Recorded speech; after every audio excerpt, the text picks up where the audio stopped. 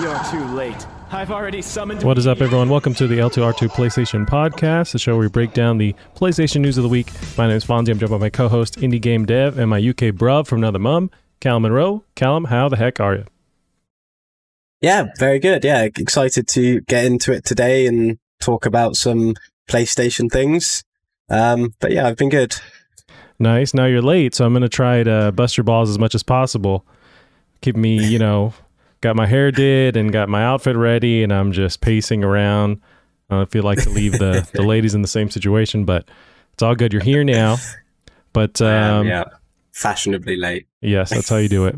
But yeah, what you been up to? How's your week been? Yeah, just had a busy week, so I didn't get to play too much. But yeah, it's been good. Just packing and getting ready to move, which is always great fun. But yeah, I played a little bit of games, and I finished actually just about an hour ago. I just finished Ratchet and Clank: A Crack in Time, which I thoroughly enjoyed. But yeah, just busy week. Got some things to do, and but yeah, it's been pretty much the same boring old stay at home and don't go outside or anything. But yeah, how about you? Doing good. Yeah, same here. I was under impression I could get the new vaccine, and so I started doing the sign up process because they unlocked this new tier for grocery store workers. And in my mind, I thought, okay, I work at a coffee shop, same thing, I'm with the public and putting items on shelves and blah blah blah. But then I looked deeper. And it's like, nope, you're still a restaurant worker, so you don't get that. You don't apply to that vaccine. And then there was no plans for restaurant workers, which I thought was crazy. And so just recently, a couple of days ago, they finally said, okay, restaurant workers are going to be available to get the vaccine at the end of the month. So hopefully soon I can start getting the vaccine stuff. I was trying to look for that single shot one, but that one's hard to get. The Johnson & Johnson. So it seems like the standard one there's more of is that double shot. I just wanted to try and get it over with as quickly as possible, but I'll take that double shot one, if that's all they got. But you have to go onto the Johnson & Johnson website and spam refresh to try and get it in your basket. And yeah, it's like one of these RTX cards or PS5 or something. Yeah. But yeah, been doing that's that. really good though. Yeah, you'll be able to get the nanobots put into you, and you'll hear all these new alien voices that I've been able to hear. So yeah, I look forward to that. Yeah, sign me up, man. I need some excitement in my life. But yeah, we were talking about playing some games. I did play a bunch of the Crash Bandicoot 4 on PS5. I was playing that throughout the week, and I'm digging it. It's pretty dope. It's really beautiful too. That's one thing that caught me off guard was it already looks really good on PS4, but on PS5 it's in 4K and you got the 60 frame per second mode, and it's just dope. But it's crazy how these games lure you in with the first couple of levels. It's simple enough, but then it quickly gets really complicated and hard, and you have to be fast and pinpoint accuracy with the mechanics, with the just platforming. But it's still very fun. It's definitely like older Crashes where it's pretty tough. Yeah, it's. I found the same when the trilogy came out. I couldn't remember how difficult those games were. So, and I've heard Crash 4 is just exactly the same, if not even harder than those three. So, yeah, I suppose you probably got your work cut out for you. But I think the good thing about them is they're normally only hard if you're going for 100% completion. I mean, they are just hard in general, but with enough brute force, you can get yourself through. But yeah, they are really, really difficult games. They do require sort of such exact movements and jumps and everything. But yeah, no, I'm really interested to see how it is. So I'm sort of glad you're enjoying it, and it looks nice on the PS5. I'm sure it looks amazing. But yeah, it's nice to see games like that. And we got Ratchet and Clank coming as well. It's nice to see these sort of, nice fun sort of games still around and drawing people into them. Yeah, there's still a market for these platformers, and even though with Crash 4, it's on the harder side, but it's still approachable. Like you're right, where they kind of move the difficulty a bit to Oh, my cough's coming back. They moved the difficulty a bit to where if you're trying to complete everything, that's where a lot of it is. If you want to try and get 100% and get all the trophies. But there is a lot of trophies popping just from existing, just from playing the game. There's a lot of little Easter eggs that you can find. You'll get trophies for that. The nods to Naughty Dog and other Crash games. And yeah, it's really cool. It's just, it's not like it's, Dark Souls level difficulty. Yeah. So it's definitely enough for me. But yeah, it's pretty tough there, but I'm having fun playing it. And then I did drop this for the past couple of days because I just got into Valheim, and I know everyone's talking about it, wanted to give it a shot. And Valheim is really dope. It's just this survival sim kind of game where you can create sort of like Minecraft. You can manage for your items and create your little defense structures and where you sleep at night and salvage and fight these enemies. It's really dope, and I can already tell the addictive nature of it. And now all I want to do is play Valheim. It's very fun. I highly recommend it. Yeah, I've heard things about it, but I honestly haven't really seen anything at all. I knew it was like a survival game and that people really liked it. But what's that? Is that on PC or is it on PlayStation as well? At the moment, it's just on PC. Yeah, so it's about, I want to say like $20 on PC. It's actually pretty cheap. And yeah, so you're surviving, you are crafting items. I want to say the world randomly regenerates because there is a seed component when you start the game. So very much like a Minecraft kind of thing. But it's where it differs from Minecraft is you don't have that full creative ability to to build exactly what you want, say with Minecraft, which what keeps it fun there, but you can still, it's heavier on the action component. So it's more fun to traverse the world and fight these enemies and build yourself up. It's pretty hard, but at the same time, they give you just little bits to kind of keep you going. So it's not like really punishing you, but it's really fun to just try and find these items and figure out the world too, because there's this, just this crazy storyline going, or as you're walking around the world, there's this huge tree that goes like into the sky. And it's like this massive, they don't tell you what's going on there. You kind of have to figure out the story as you go along. And it's super interesting. So there's that, carrot on the stick as well as just building your items and surviving. It's really cool. Yeah. Is it multiplayer like PvP or is it just single player or? I'm not sure. I know there's abilities in the options rather than let you like jump into other people's games or start some kind of open game, but I haven't really jumped in and I don't want anybody jumping into my world. So I know it's there, but I haven't seen multiplayer gameplay, but there might be something like that, like a small server kind of thing.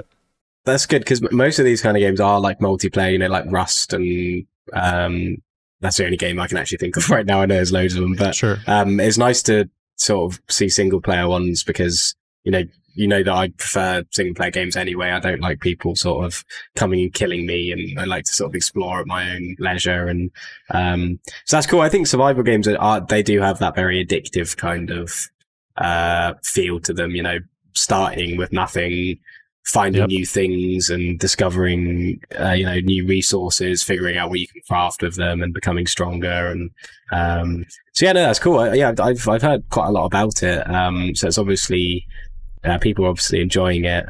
But yeah, no, that's cool. It's it's definitely something I would look at playing if I didn't have a backlog of 300 million games. Yeah, that's same here. I don't need to add this to the to the mix because it's very addictive where I just want to play this. But yeah, I like how it's just separate from games like say The Forest or you mentioned Rust as well, where the kind of carrot on the stick is figuring out the world because there's a weird mystery with the lore that's going on, but also the constructing mechanics are really fun. So it's all physics based. So you have to really plan how you're building your house because it'll just fall apart on you if you don't build it correctly. The trees, when you knock them down, there's physics involved in that and they're massive. So if you do it wrong, you just kill yourself or have it drop in your house. Really cool. You do drop your items when you die, but they leave a little post there so you can go grab them and pick them up. Yeah.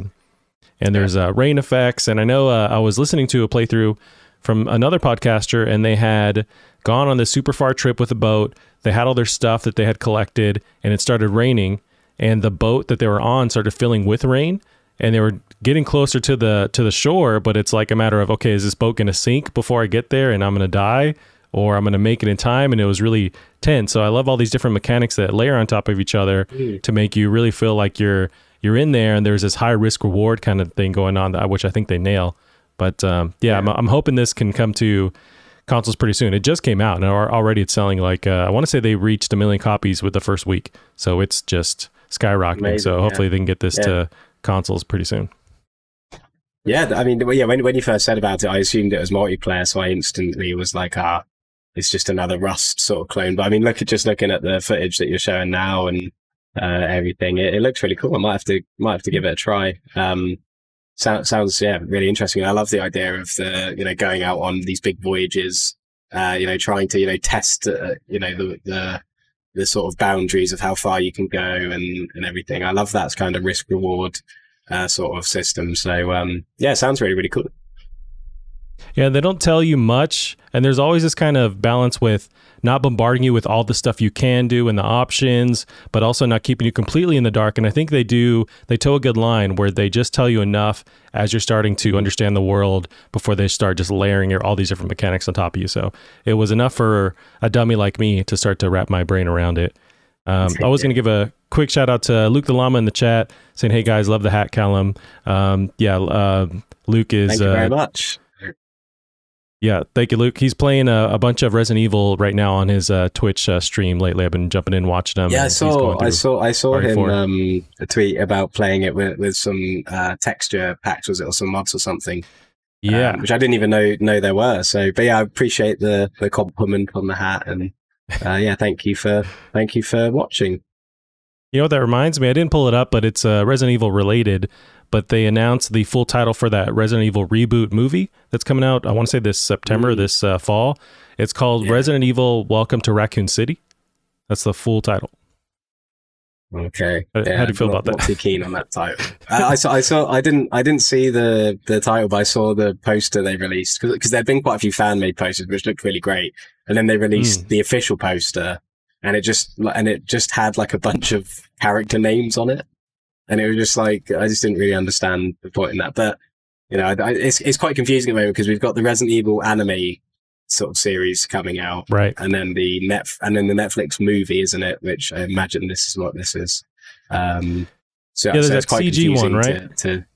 I think the CG one's a series, and then there's going to be the movie, which has I don't know if you've ever heard of Skins, which is this great British sort of coming of age series. Yep. But there's a actress who's quite big now, and she's playing Claire Redfield, and she's from Skins, which is pretty cool. It's kind of like a full circle thing for me and sort of probably most British people my age to see Effie from Skins play Claire Redfield in Resident Evil, which I'm excited about. Whether or not it'll be good or not, I don't know, but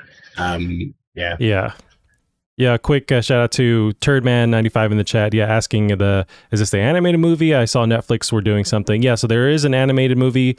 I want to say that's the Netflix one, and then there's the full cinematic reboot of those movies, live action movies, and possibly something else they got going on. I know they have a bunch of different. There's more anime stuff or like CG stuff than anything else right now. But I think the animated one's a series, I believe. And then I think, but it's just very confusing because you've got these two Resident Evil properties coming out at the same time. It's exciting either way. I mean, I love anything Resident Evil, so I'm all for it. But they always tend to have questionable quality, just because I think you kind of have to have that B movie charm with Resident Evil. And I think that's quite a hard line to sort of toe. And I think we've talked before about the Resident Evil 2 remake sort of like perfectly executing that kind of cringy B movie charm sort of really well. So hopefully they'll get it and give us something half decent. Yeah, I'm really hoping, especially with the live action reboot, because I really dug the first Resident Evil movie with Mila Jovovich. I'm in love with her till the day I die. She's awesome. Yeah, that movie's really cool and creepy and moody. And then they just throw that out the window with the next ones. It's just like Michael Bay Transformers style, super weird. Doesn't make any goddamn sense. And at least at the end of that series, they try to throw in like the fan favorite, characters and bring it back to life, even though it makes no sense. But at least they tried towards the end. But I was just very disappointed with the 12 movies they put out. So I'm really excited for them to bring this back to life and try and get closer to that original like essence of Resident Evil. Yeah, definitely. And to sort of go back to the original point, Welcome to Raccoon City is a terrible title. So it's not a good start. Right. Yeah, hopefully it's very small print underneath just Resident Evil. Like, yeah. Oh but yeah, I didn't pull that up, but I did read that just recently. But Cal, we can jump into some of the news. We've got quite a bit of news here to go through. So we got the first one here is pretty dope. It's pretty huge for PSVR. We have next-gen PSVR controllers revealed, includes haptic feedback and adaptive triggers. This is from pushsquare.com, Liam Croft. Sony has revealed the new set of next-generation PSVR controllers it has in the works. Planned to ship alongside the new headset, the hardware manufacturer has opted for an orb shape that is similar to other VR devices seen on PC. They are said to be well-balanced and comfortable to hold in each of your hands. These new controllers will also include lots of new features. So each one will have an analog stick, adaptive triggers, haptic feedback, and finger touch detection. The controller can detect your fingers without any pressing in the areas where you place your thumb, index, or middle fingers. This enables you to make more natural gestures with your hands during gameplay. The controllers will be tracked by the headset itself rather than a camera placed next to your TV. The new controllers appear to feature every single button present on the PS5 pad except for the touchpad and D-pad. So Callum, this dropped this week or last week. How do you feel about finally seeing these controllers? And they're definitely different from the PSVR wands we were used to. Yeah, I think it looks really, really good. With the haptic feedback, which I imagine will go through, the whole thing. Obviously, first it would be great to have the haptic triggers because we've already got a taste of them with the DualSense. So that worked really well in VR, and it looks like this sort of orb thing means that we'll be able to get some feedback all over our hands, which is interesting as well. So yeah, I think they look really good. It's just annoying because I've just bought a Quest 2. And now it's looking, and we've already said that PlayStation VR is getting lots of good exclusivity and everything. So I'm kind of sat here regretting my choice because I probably should have waited. But we've already said that this is going to have to be priced really competitively. So hopefully it's on the cheaper side of things, like the consoles were as well. So, but yeah, it's really exciting to start to finally get a look at these things and see sort of what route they're going down with a new headset. But yeah, I think they look really, really cool.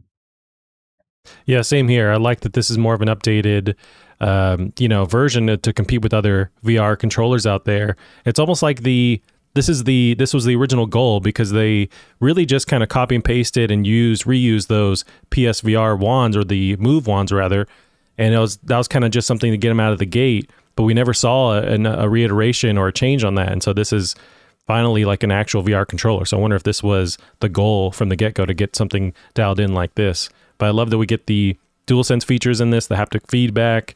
Yeah, it's interesting that we don't have the light bar sensor thing on this, so it's tracked by the headset itself. And I don't know enough about VR to say that that's going to work better or worse. I know that the Oculus, I want to say functions the same way. There's like sensors on the outside of the controller, which is usually why it's rounded in the first place, to then sense the controller, sense the world, or sense the headset rather. So that seems to be, accurate enough. So I think they're going towards that. So yeah, I'm excited. Yeah, I mean, from what they've said, it sounds like it's just using the technology that all the other headsets are using, not needing a camera to point to you as if it's like a Nintendo Wii or something. It just sounds like, they're really making an effort to put this into the sort of now updated VR market and make it actually competitive. And because like we've mentioned lots of times, they've got some great exclusive games on there, like Resident Evil, Hitman, Iron Man, all these different games that are only on PSVR. So all they need to do now is bring out a new headset that can actually rival the other ones. Maybe not in terms of quality or resolution or anything like that, but at least in how you use it, how you access it. But there's been lots of rumors about PlayStation trying to release something that's standalone to the console. So whether or not we'll see something like that, where it is wireless, like the Quest is, and then you can connect it to your PlayStation with USB-C.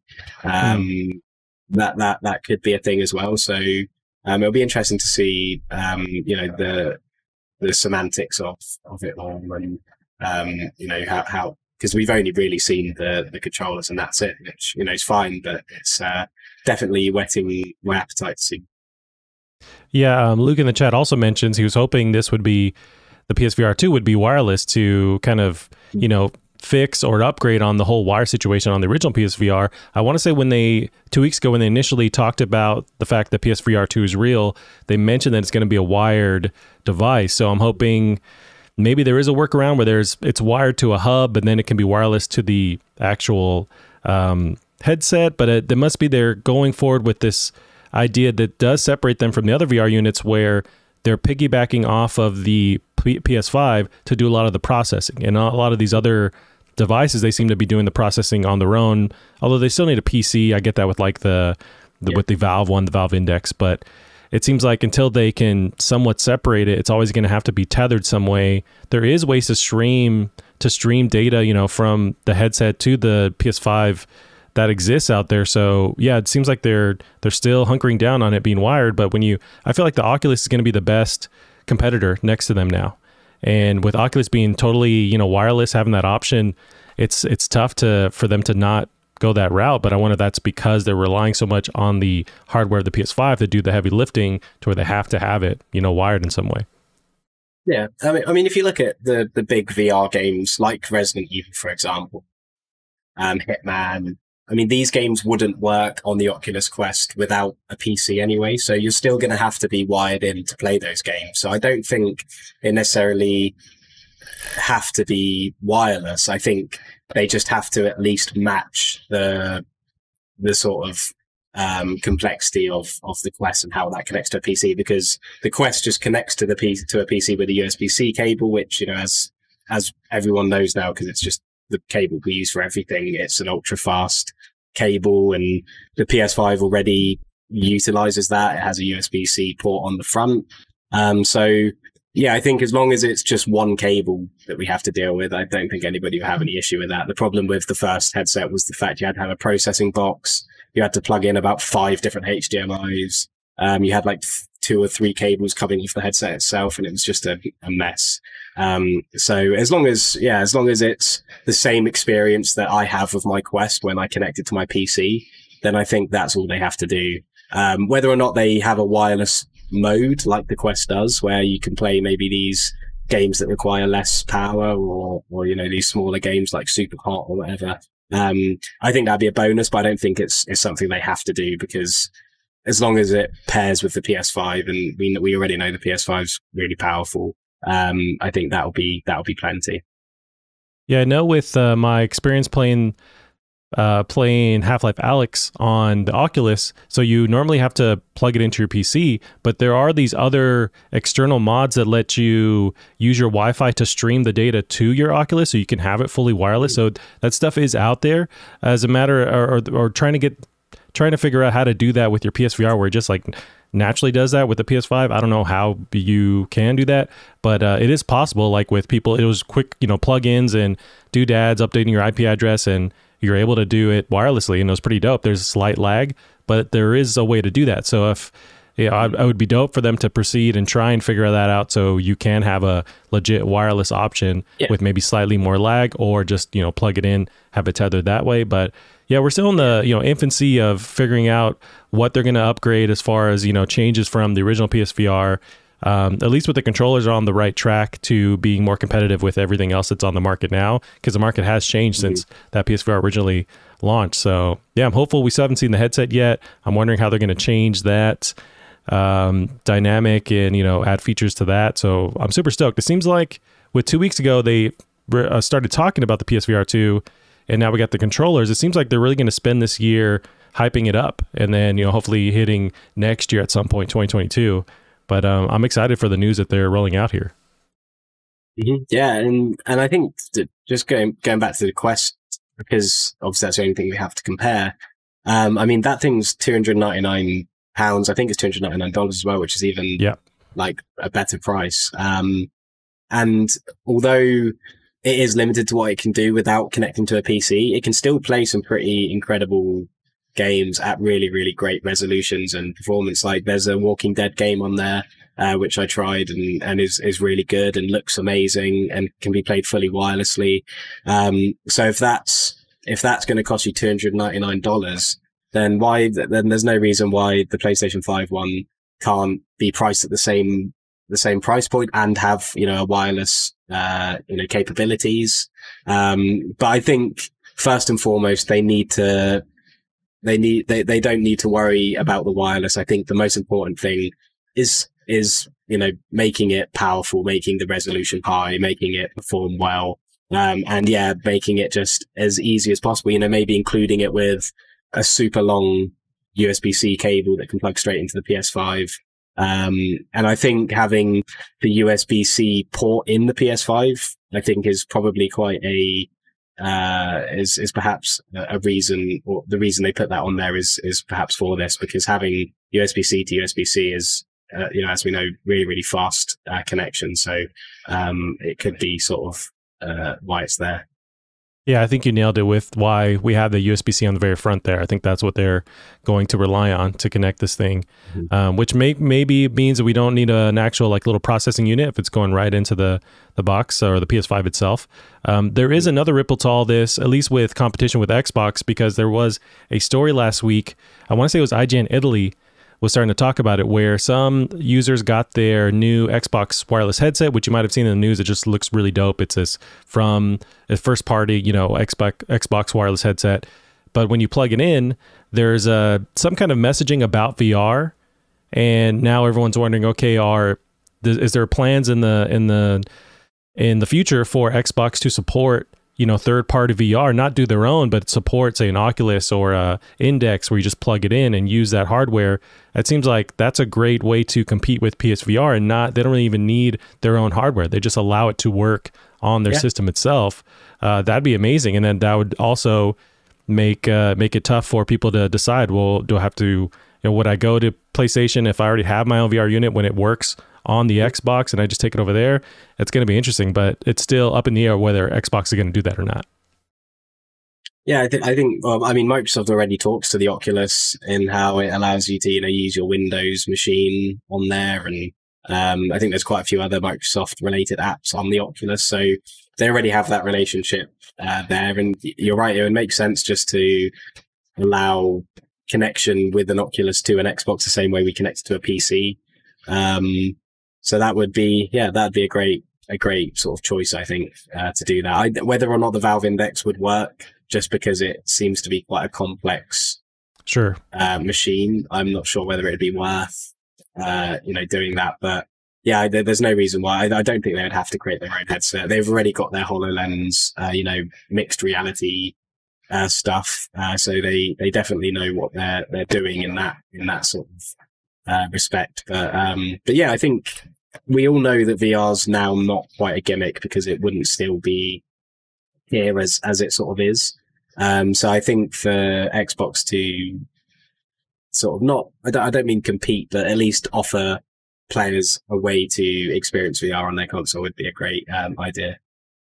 Oh yeah, and they seem to be owning the first part of this year with news and with announcements, and so I wouldn't doubt that if they were able to drop this bombshell too this year, I mean, so you can definitely tell there's more competition, and you know, the tide is starting to change, starting to swing in different directions compared to last gen. So it's super interesting.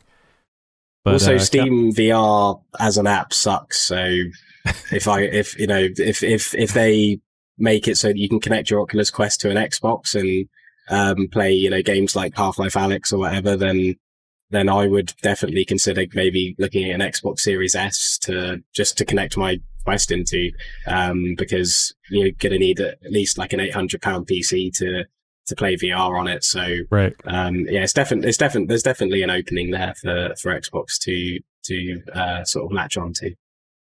You're right. The Steam VR app, I've had so many issues with trying to play Oculus and connecting it and not registering and unplugging. Like, I know from the get-go, from the beginning, I eventually nailed it, but there's a good 20 minutes every time of setup and troubleshooting and something's not talking to something else. Man, super annoying. So yeah, if they can just streamline that for console, I'm on board. I'm an Xbox bot at that point. All right, Akan, we got some news here from PlayStation. Evo was purchased by PlayStation. So Sony buys fighting game tournament Evo. Evo Online confirmed for August. So this is from Push Square. Robert Ramsey has the story. The Evolution Championship Series, more commonly known as EVO, was the biggest fighting game tournament in the world. However, a combination of coronavirus complications and allegations of sexual misconduct put a stop to EVO 2020 and subsequent online event EVO 2020 Online. Following an overhaul in management, it was unclear whether EVO would make a return this year, but now we have confirmation that it's happening, and it's Sony pulling the strings. The Japanese giant has actually just acquired EVO in partnership with esports business RTS, and is pushing forward with plans with EVO Online 2021, which will take place in August. Considering the rich history of EVO as a global event, this move could be viewed as a significant step in the world of esports for both Sony and PlayStation. So Callum, I'm sure you've seen this news. How do you feel about this? Seems like a big get for PlayStation to, fully align and have more control over EVO, or really have this as PlayStation's kind of, an online event for tournaments and kind of control this space here. But how do you feel about this? Yeah, I don't really, I'm not in this space at all. Fighting games aren't really my thing. And I think that the sort of esports community is for people who absolutely adore those kind of games. So, I'm not entirely sure what it really means or anything like that, but, I know that it is a big event, and it has a big sort of share of, market share of that kind of thing. So yeah, it's obviously a big move.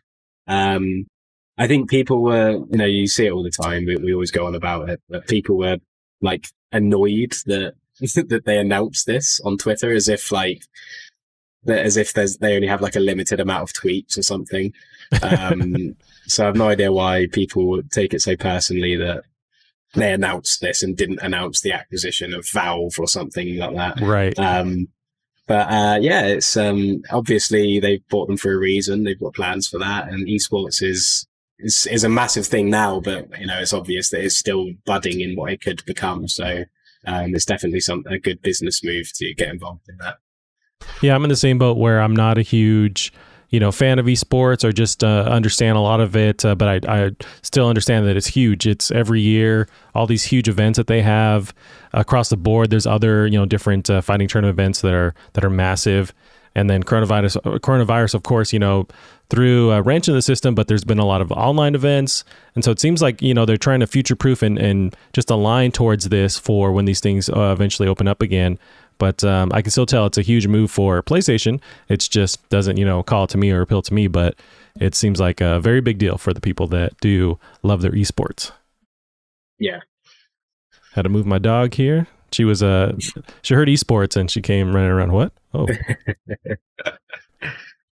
All right, Cam, we can transition to our next one here. So we had the Square Enix Presents event this week or last week.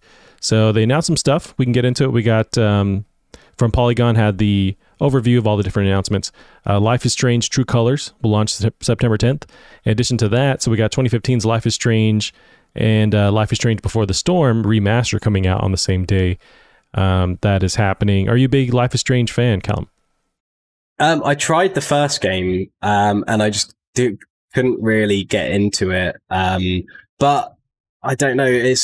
I've heard really, really good things, and the studio who made Life is Strange, I can't remember their name now. But they're the same guys who did Vampire as well. And I really liked Vampire and the writing and the story. It seemed like a game where, the writing team had sort of really done their research and sort of really been careful about, the kind of things they talk about. And, so it's kind of made me want to go back and see if maybe I would enjoy it if I gave it another chance. But yeah, I like that they've ditched the episodic thing, just because Life is Strange was one of the big games that came out when episodic games were like the trend. And we've seen that now be ditched with this new Life is Strange game. We saw it with Hitman 3 as well, because obviously Hitman 1 and maybe 2 were episodic. So it looks like that kind of fad is gone, which, is quite nice. Yeah, it does look cool. So I might look at trying it out, but maybe not as well.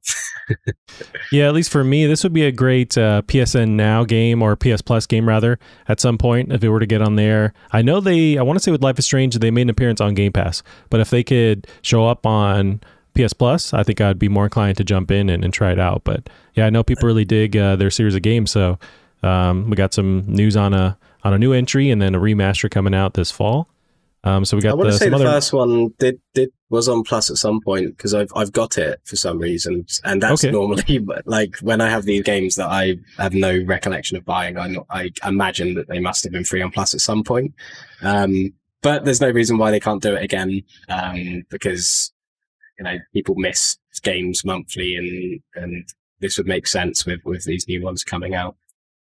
Right, especially if they go with that remaster of Life is Strange and Before the Storm, to do that on PS Plus, getting people, hyped up for that new entry. So that'd be a good way to just drum up, the fan base for that. So we'll see if they end up aligning with Sony there. But going along the other announcements, we got Forspoken. So this is first announced at PlayStation's June 2020 event. The all-new IP from Luminous Productions, originally called Project Athia, now has a title.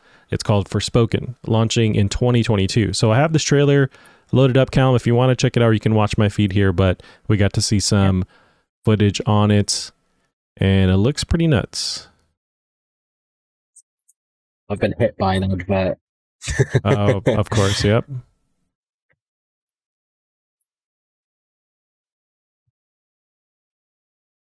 And I do like that they start off the trailer with the main actor kind of doing the intro for that character. I like that. I want to see that more in some cases. Yeah, it's nice to sort of get that perspective from the, because I mean, the acting in games is so much more involved now, just because mocap's so much better, and I imagine it minimizes a lot some of the work that animators have to do as well. So it's really cool to see it from their perspective. I mean, we see like Troy Baker and Ashley Johnson are very vocal about Last of Us and the development process and everything. So it's nice to see more of that because it's an interesting perspective. So I'm at the point in this trailer where we're seeing this dragon, and she drops is that a motherfucking dragon? Which I know online people are already excited that she's reacting that way. Yeah, it looks very like, I don't really understand. It's one of those games that I know we haven't seen a lot of, but because you see a lot of gameplay of her sort of in this kind of casual modern day attire, and then you see her in this more fantasy-esque outfit. So it's one of those games where I'm not entirely sure what to expect, but it looks good. It does look really cool, and I like the sort of movement. Looks quite interesting. But I think what's kind of strange is how, it was this big Unreal 5 show off, and it's not even being made on Unreal 5, which I thought was quite strange. I get that it's Square Enix and they probably want to keep it, on their own engine to, minimize having to transfer things over to something the team don't know. But it's definitely, I think that engine's great and it looks nice, and it looks, Final Fantasy 15 and 16 look really great, and Final Fantasy 7 might be on the same engine, but you can definitely see it's definitely a downgrade in some respects to that first showing. But it does look really cool, and I love Square Enix, and I think when they're making fantasy games like this is when they're at their best. So I'm really excited.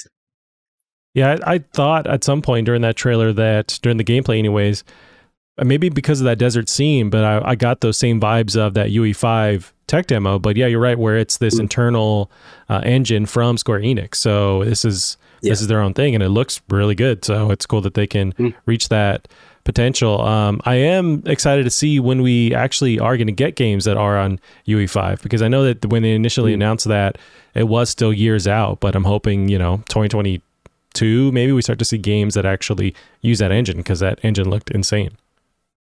Yeah, it is really exciting to sort of, as we sort of wait and see when this is finally going to start being utilized, because that tech demo we got for Project Athia was awesome, and as they sort of went into more detail about how they can they'll be able to render really complicated objects without it taxing the hardware and everything. It seems like a real revolutionary sort of step for engines. So I can't wait to start seeing the games made on that. Yep. Same here. So we'll go down some of the other announcements. So People Can Fly's third-person loot shooter Outriders is launching April 1st, and it'll be on Game Pass day 1. So we got that for the Game Pass fans. Tomb Raider Definitive Survivor Trilogy. So this was leaked a bit ago, and so they finally showed it off. But it's a 3-game Tomb Raider Definitive Survivor Trilogy bundle comprising Tomb Raider 2013, Rise of Tomb Raider, and Shadow of Tomb Raider. It's available now on PlayStation Store and Microsoft Store. It's $19.99, but will go up to $49.99 in 2 weeks. So better jump on that. Are you a big Tomb Raider fan? Does this call out to you? I loved the first reboot. I think the 2013 Tomb Raider is a really sort of underappreciated game. And Rise of Tomb Raider was good as well, but I never played Shadow of Tomb Raider, but I'm quite confused as to what this is. So is it just literally those 3 games? Like there's no difference. So I think $49.99 is quite steep, considering Shadow was free recently.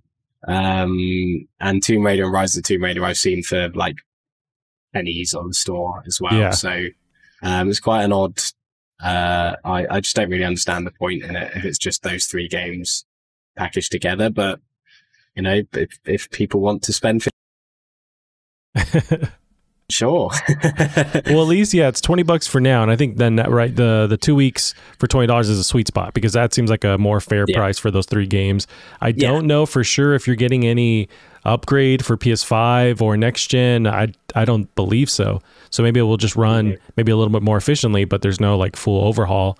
But yeah, you're getting those 3 games, which you could possibly find for cheaper than $50 altogether. But yeah, that was announced. Do you think we see a reboot in this trilogy or in this series anytime soon, like going back to Tomb Raider and maybe just like a full-blown new story with Tomb Raider anytime soon?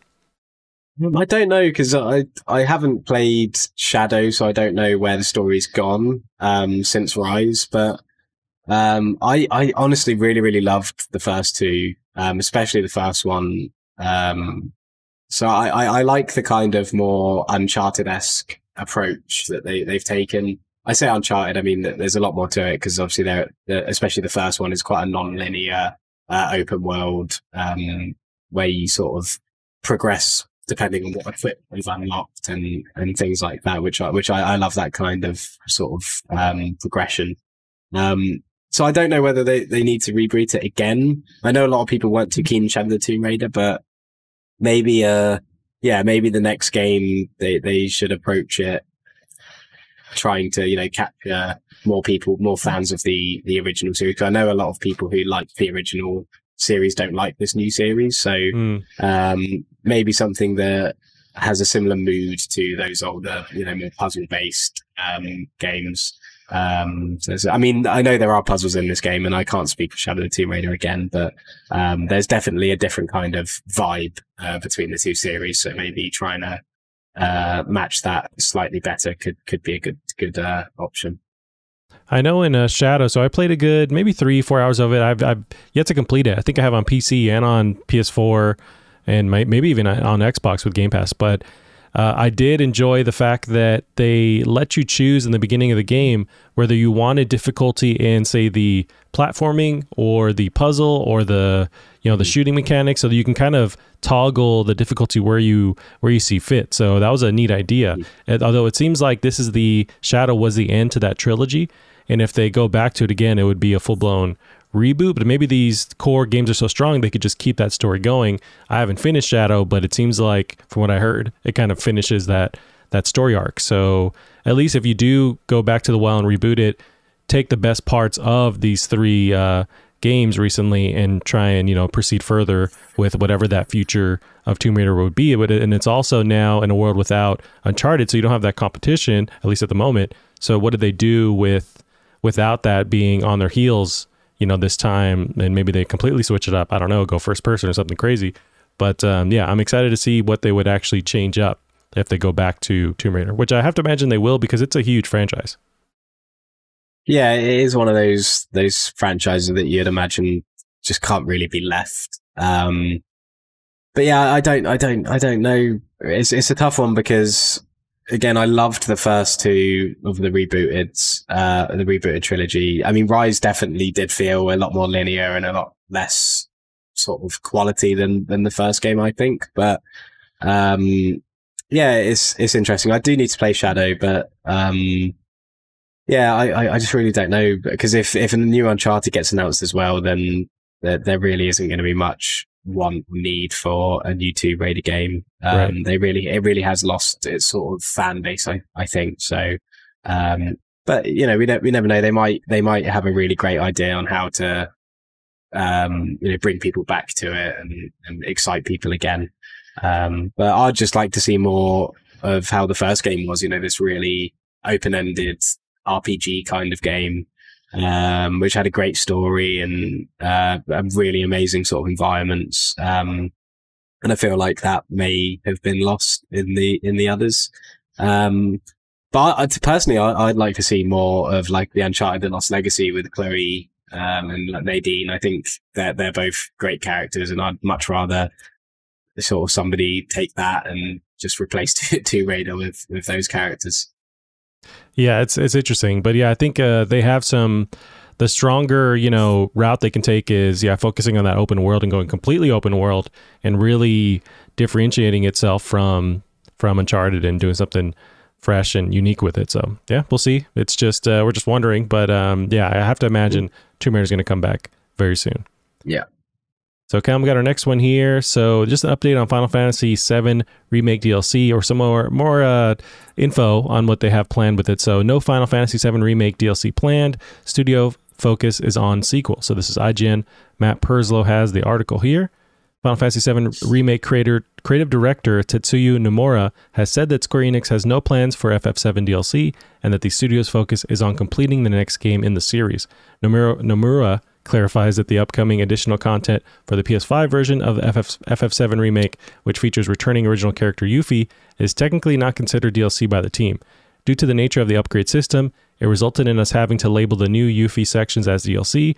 Nomura said, however, the original intent was to create a PS5 version of the FF7 Remake and not to produce DLC. So at least hidden in that news article, it seems like they're focused on working on that sequel and that next entry of the FF7 Remake. But how do you feel about this, Callum? Yeah, so then they're basically just saying that they don't class the Yuffie stuff as DLC, right? Right. I don't really understand what that means, but due to the nature of the upgrade system, it resulted in us having to label it. Yeah, I don't know what that means, but I don't know what sort of he means by that, because I mean it obviously is DLC. I don't know. What do you sort of take from it? Well, at least at they're confirming that it seems like that there's no plans for like another Yuffie kind of style of entry here. Like the next focus is on getting that sequel finished. So kind of leaving this behind and working on that solid sequel to FF7 Remake. So that part 2 hopefully is coming, somewhat sooner, because now they're all hands on deck working on that. Yeah.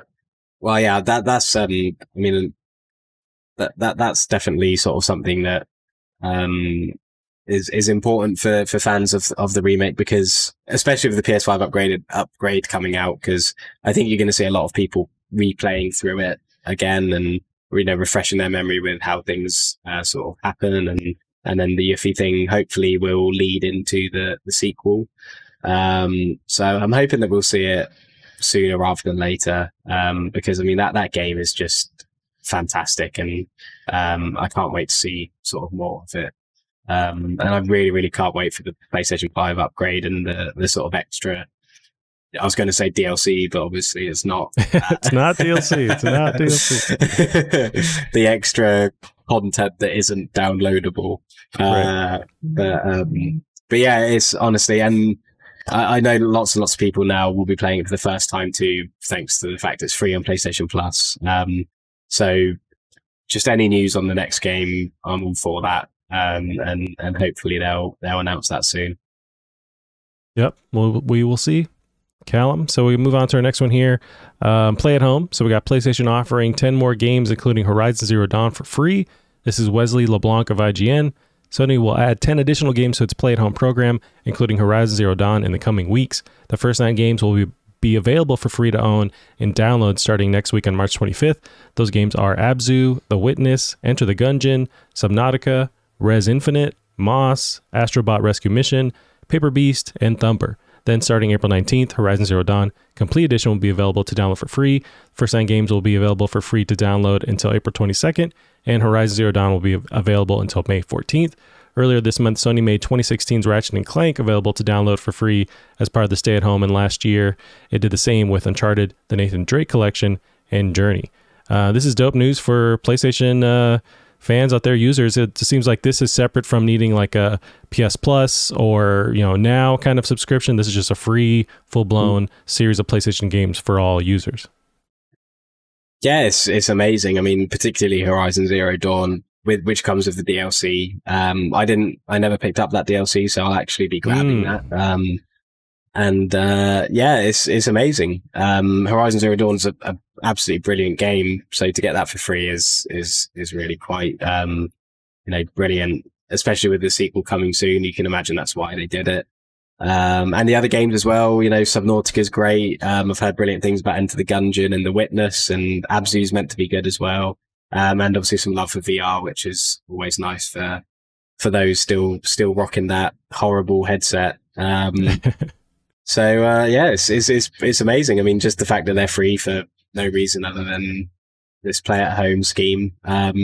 It's really, really cool. And I was thinking today about when they did the same with Uncharted and Journey. So it's nice to see them do it again, and to do it in what seems to be a far more generous way.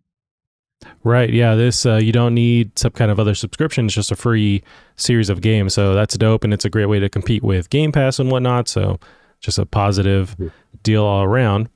So Cal, we can move on to our next one here. We got Jade Raymond's Haven Entertainment Studios to develop a new IP for PlayStation. So this is Adam Bankhurst of IGN. Jade Raymond has started Haven Entertainment Studios, an independent company in Montreal that will be working on an unannounced new IP for PlayStation. Announced on PlayStation Blog, Raymond wants a studio to create worlds where players can escape, have fun, express themselves, and find community. Raymond recently left Google, where she was leading the now shut down Stadia Games and entertainment first-party studio. Prior to Google, Raymond helped create such titles as Assassin's Creed and Assassin's Creed 2, and founded and led both EA's Motive Studio and Ubisoft Toronto. As Raymond took stock of her career over the past few years, she knew she needed to get back to what I love doing most, and do so in a way that gives our team the freedom to explore, inspire, and create. So this dropped last week, this news. It's pretty dope and pretty huge to get her back and working on some kind of new IP for PlayStation. So how do you feel about this, Callum? Yeah, I mean, it's from what you said about expressing yourself and finding community, it sounds like maybe something multiplayer focused, perhaps. Which is interesting because the Resistance games had multiplayer, so you never know. Anything to get you, any hoops and hurdles you have to go through. But no, it's great. I mean, she's a big name and she's worked on some great games. It's always exciting to know that there's something new, new IP, not a sequel to something being made. So yeah, it's very exciting. Hopefully we'll see more of it soon. But I mean, it sounds like it's very, it's the early days, so we might not hear anything for a while. But it's good to know at least that there's something in the pipeline. Yeah, I wonder if Sony is focusing on having some of their, and this is maybe a leap of an idea, but it seems like they're having a lot of their first parties try and focus on newer IP. So we know that there's something in the works with God of War dev Sony Santa Monica working on a new IP. So maybe they're trying to spend this generation building that series of core PlayStation games that keeps people there. So rather than rely on the standard Uncharted, Last of Us, God of War, expanding a little bit and trying to start these new IPs that are successful. We saw Ghost of Tsushima nail it. So yeah, I'd like to see them really start to use this core talent, which is proven that they can, capitalize on existing IP, but create something awesome. So if you can have that same talent work on these new IP and just grow that would be a no-brainer. So I wonder if they're going to start to do that this generation. Yeah, it's I mean, it'd definitely be a positive way to do things, to not just focus on new games, which is always the best thing, I think, but to bolster their already great library of games, because we are going to get a new God of War, we're going to get Last of Us multiplayer, we're hopefully going to get a new Uncharted from if the rumors are to be believed. we'll hopefully get a sequel to Days Gone and Ghost of Tsushima. In fact, Ghost of Tsushima is confirmed. So it's not like these games are stopping.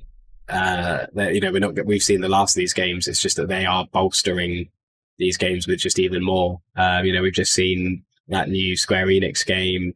Like you said, Santa Monica are working on something, and now this. It's like you said, it's really exciting and positive to see this. Yep, we'll see what happens. But early works with them, with Jade Raymond Studio. So we'll see how long it takes to get something out of the door. But it's exciting to see what they're working on. So we got our last one here, Callum, is The Last of Us HBO show. Season 1 adapts the first game, but will deviate greatly in some episodes. So this is from IGN Jonathan Dornbush. The Last of Us on HBO will directly lift dialogue from the original game, says executive producer Neil Druckmann, but we'll see some episodes deviate greatly from the events we've played previously.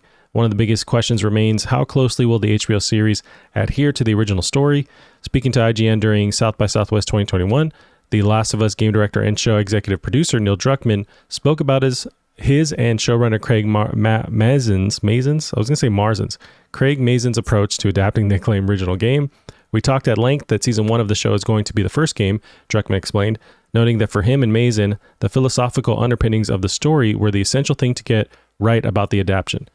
As far as the superficial things, like should a character wear the same plaid shirt or the same red shirt, they might or might not appear in it.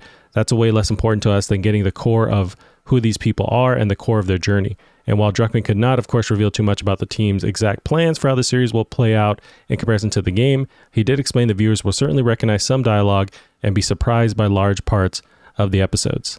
So, Callum, how do you feel about that core, or the first series, the first season, rather, of the show, focusing on the first game in the series? Yeah, I think it's I think that's what we kind of imagined it would be. And yeah, I think he's basically just letting people know that it's not going to be exactly the same, but it's going to be based on that journey and that story, because as much as the dialogue scenes they're much more easily transferable onto TV or film, whereas the moment-to-moment gameplay where you're navigating through these levels is not something that can be translated as well. So obviously we're going to see we're probably going to see different, minor story arcs to allow more sort of dramatic transitions from, big parts of the big scenes to sort of replace those gameplay moments. So I think that's probably what he means from some episodes will deviate greatly. We'll have episodes that will help fill certain gaps and that it can't fill the same way the games did. So, I must say, the more I hear about this, the more excited I get about it. I think it definitely sounds like it's in good hands, especially with Neil Druckmann being on board with it. It's always good to, have the person whose story it is sort of on board, because they can make sure that it's translating properly and that it's, giving off the right message and everything. So, I'm really, really excited. I'm excited for people who are either unable to play the first game because they just don't play games, or maybe it's not their kind of game, or they didn't enjoy the kind of game it was. It's nice that they're going to be able to experience this story and these characters without having to play through that game. So really, really exciting. And I think we've talked before, but I think the casting is great. And I'm excited to see who's going to be cast for these other roles as well.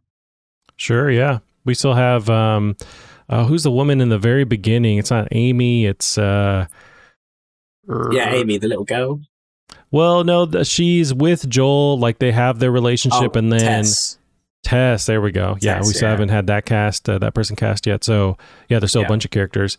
Now, when they talk about deviating from the story a bit, I'm thinking that they're going to really switch it up, and maybe some characters die that didn't die and vice versa. I think they're going to try and make this be its own version of The Last of Us, separate from the games rather. And I wonder, especially with Neil Druckmann on board, like you mentioned, and them switching it up so much with The Last of Us 2, I feel like this is another route for him to completely change expectations, or, you know, keep the story, the core of it there rather. But I think we'll see some people hang on for longer than they did, or die, you know, much faster.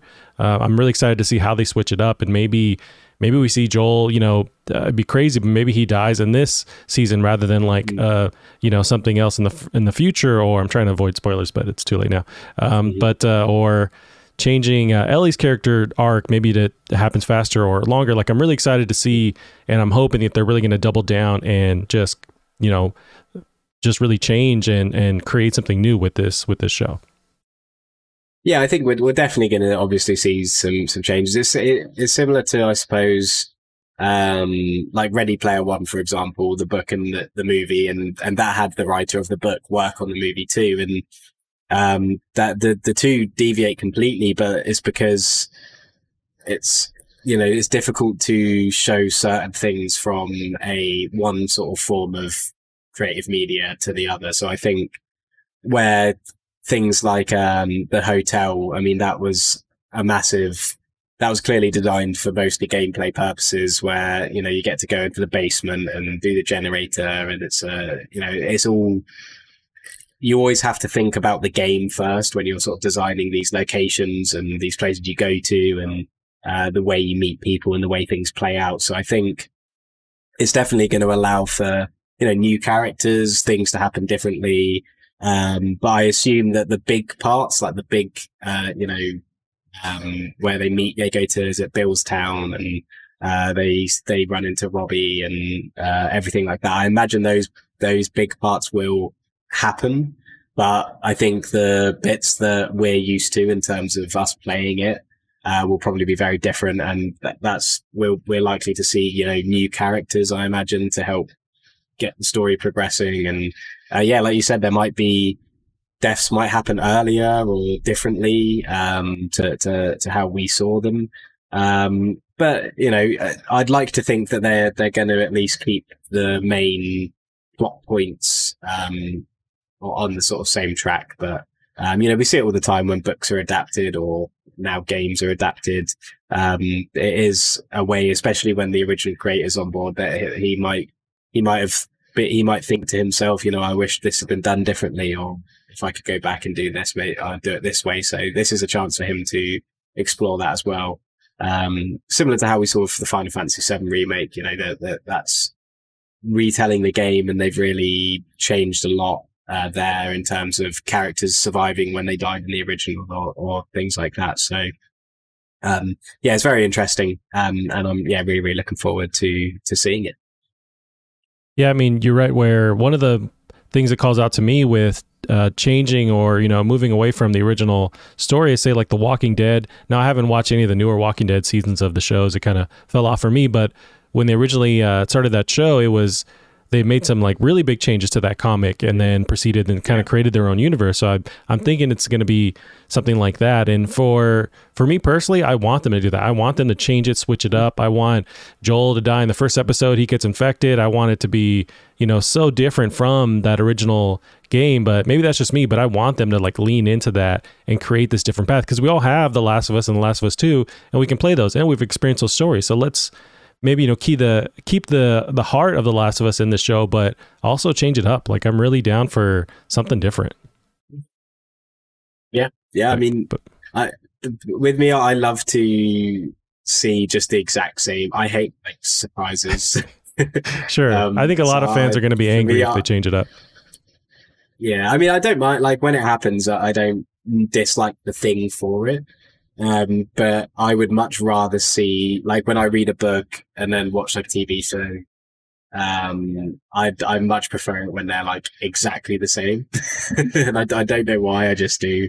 So in an ideal world, I'd love to see it mimic it as much as it can. But yeah, I mean, either way, I'm happy if they completely change it up. As long as it's just good in general, then I'll be happy with that. But I think with Neil Druckmann working on it, I think we've got every reason to be optimistic. Yeah, I think he's going to kill it. He's going to make sure it stays true to the heart of what makes The Last of Us, you know, as special. I know there was information that came out after the original game came out that they had ideas of Tess following you on your journey, like she was going to be the main antagonist, kind of chasing you guys, chasing the characters as they tried to cross the country. So maybe there's something like that. I feel like they're going to keep Tess alive for longer. But yeah, either way, I just want them to get nuts with it. I think they're going to make a lot of fans angry because it's not one for one a reshoot of the game. But I say, you know, screw it. Just they're not going to be happy anyways. And they didn't like The Last of Us 2. It's like, who are you really? Don't appeal to them anyways because they're never happy. So no.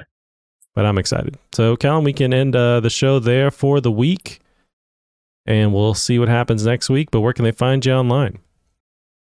You can find me on Twitter at Bear Munro.